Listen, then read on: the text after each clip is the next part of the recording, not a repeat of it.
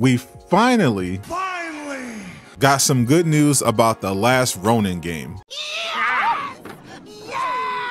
What it do, Durag Nation? I'm back with Super News Bits, giving you the latest superhero news in 3 minutes or less because I respect your time if you subscribe. So if this video was helpful, hit the like button so it reaches more people, but if it wasn't for you, change it to a dislike. Teenage Mutant Ninja Turtles The Last Ronin is the upcoming single-player, third-person action RPG based on the legendary comic book series of the same name. Last Ronin had everyone hyped last year after dropping their first official trailer, which included a tease of what we could expect the God of War-inspired combat to look like. There was nothing but good vibes at the time, especially after it was revealed the game would be on all platforms, so no need for any console war nonsense. But there was one problem with the game that went overlooked that turned out to be a huge deal later: its publisher. The Last Ronin game is being developed by Black Forest Games, a subsidiary of THQ Nordic, but unfortunately both companies are owned by the Embracer Group, which has been spiraling ever since a $2 billion investment with Saudi Arabia they were counting on fell through, leading to them firing thousands of people, closing or selling studios, and canceling games in order to save money. One of the casualties of the embracing was Black Forest Games, who reportedly lost 50% of its staff from layoffs, putting the future of the game in doubt. Fans were hoping for an update to ease their worries about the status of The Last Ronin in the coming weeks, but one never came. But after doing a little bit of detective work, I have found some good news. Adrian Goersch, the co-founder and managing director of Black Forest, was asked on Twitter about the status of the Last Ronin game and when we would expect another reveal. While Adrian of course didn't give specifics on a date, he responded with a photo that included a Last Ronin figurine in Funko Pop with a big Destroy All Humans themed poster that said "Hope" right behind it, which is of course a reference to the iconic campaign poster of America's 44th president. After having to lay off half your studio, hope is sounding